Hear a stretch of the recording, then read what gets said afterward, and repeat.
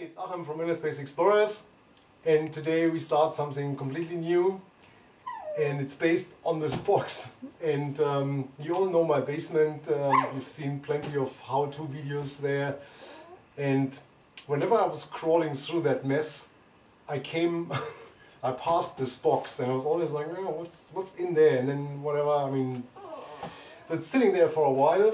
And this morning I was back in that corner and I saw it again, and I had a bit of an idea because it says DR on it, and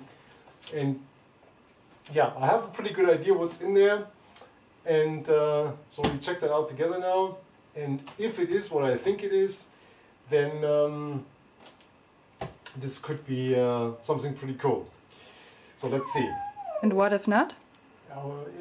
If it's not what I think, then it's probably a big surprise and we will see. And if it's nonsense and not good for the video, then we'll delete the video and nobody will ever know. Okay. So let's have a look.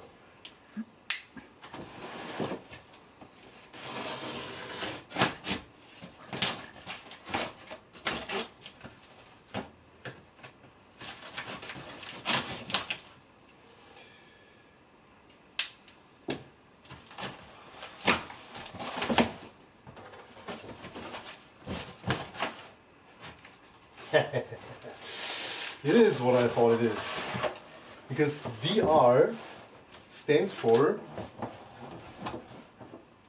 Dräger Ray. So it's a Dräger Ray rebreather, and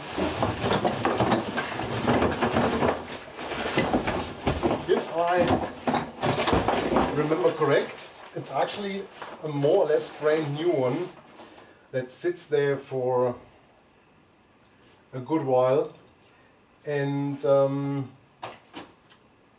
yeah, that's actually pretty cool. The reason I think it's pretty cool and the reason I started this video is that I'm pretty unhappy with the oxygen rebreather situation. So if you follow a little bit this oxygen rebreather topic, you realize that my original Gastoro, OMG Gastoro, was stolen. I never found proper a proper replacement for that. So now we teach on the Sanusub Gastoro, which obviously I have one, which usually is used by students. And the problem is for me, I mean, it's an okay unit, but I always compare it with my old original, and that always makes me crazy because it got stolen and I couldn't do anything about it and I couldn't replace it. And so I'm still looking for a good oxygen rebreather for myself that I'm completely happy with. And that brings me back to the Ray. The Ray, as it was originally designed by Dräger, obviously was a dead-end road, so to speak. And so it hasn't been produced for a long time, and it was not very successful because semi-closed rebreather with 50% nitrox and a limited depth of 22 meters. Yeah, I was never really sure how they came up with this idea. Nevertheless, Dräger is a very high quality company, and the stuff they produced is pretty high quality. And I always liked the Ray from the design. I think it's pretty fancy. And this thing actually can be converted into an awesome oxygen rebreather. So the breathing, the work of breathing is excellent. Spare parts are available, and there's a couple of different methods of how to get it into an oxygen rebreather.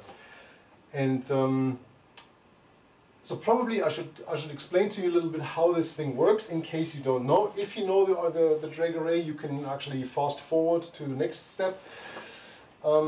If not, I'll give you a quick introduction into the unit. All right, so this is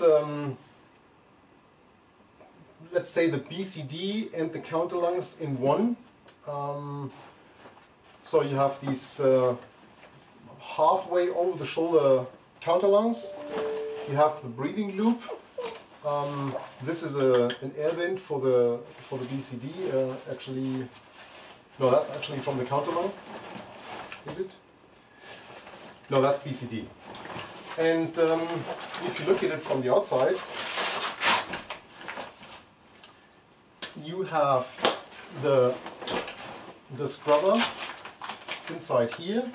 This is the connector for the oxy gauge, which I don't have and which obviously I don't need. And here's the connections to the counter lung, inlet outlet. And then the bottle, which I don't have here, goes in here square. Then you have the first stage, which has this weird connection for this special Dräger nitrox whatever, which we also don't need, so we're going to replace that. Then you have a bailout rack, and then this is the gas addition, which is the mass flow. And this was available for 50, for 32%, and I think there was even one for 100%, but it is a constant flow, which I always hated that. It's I mean, a rebreather that bubbles is, yeah, whatever, that goes in here. And Dräger has this so-called P-port system. It's all the same, so I'm not sure if you can see that. Maybe the camera lady can move in a little bit. So that's what's called a P-port. So there's these two clamps here on the inside, and if you press the button, they actually go away.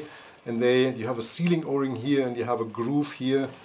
So what you do is you press this, you press it in, and then you hear this click, and now it's in there and it's sealed. And if you want to remove it again, you press that button and you can pull it out. And that's the same system that also attaches the counter lungs with the scrubber and basically everything else on that rebreather. Okay, so converting it to an oxygen rebreather, obviously we don't want the mass flow. That's so to speak. And so the mass flow is in here. So and the other thing is that's basically a second stage. So you can open that up, and you have a diaphragm here, as you can see, and this is like a second stage.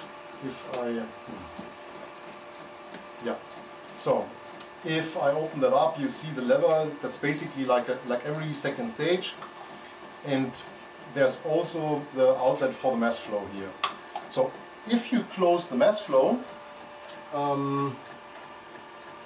you also have to change the first stage, because this first stage doesn't really seal 100%, and if there is no continuous flow, it actually starts to build up intermediate pressure.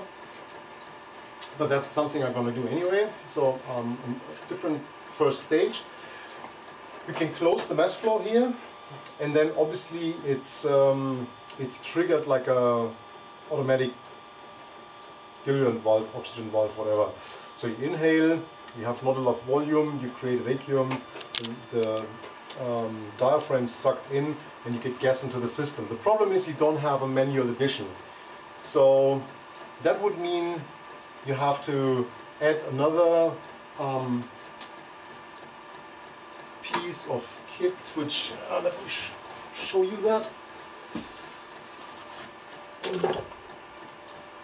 Already prepared a couple of things. So I would have to come up with something like that. That's a manual addition valve, which would be over the shoulder, and I could inject oxygen, like on a kiss, for example. So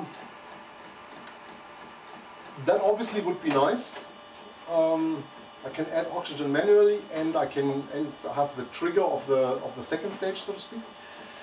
The other option would obviously be to remove this, put in one of those elbows, which again, P-port, click that in, boom, and come in here with an oxygen, with a hose, so I have to make an adapter on the lace. It's not a big deal, and just come with this. So then it's a complete manual unit, similar to the Gustoro. So if you want gas in there, you press the button, you have gas. You don't press the button, no gas. Fine for me, very simple. The other option would be to come with a constant feeding valve like in the KISS. So this produces 0.7 liters of oxygen per minute. You obviously then need a first stage where the intermediate pressure is plugged off, and that could also be an option. So if I take this, I have a constant feed of 0.7 liters in the system, and if I don't have enough, I can still press the button and add it manually. Of course, I mean, if you want the best of all worlds, we could combine that with the second stage, and if I have an inhale very deep, I could still override this and have this feeding gas. I'm not sure yet what I'm gonna do. Just wanted to show you the system a little bit. Super happy that it was in the box. And so the next video will be the conversion, so I'll think a little bit about it and figure out what I really want. And then I'll show you, I'll give you a how-to video of the conversion. And when that is done, we'll actually go for a dive, and I'll take you for the dive and show you how it works. So I hope you like that. If you have questions, comments, ideas, put it in the comment section.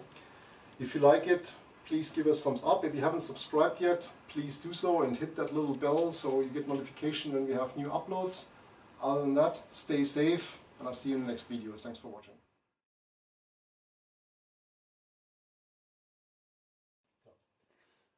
Hi, it's Achim from InnerSpace Explorers, and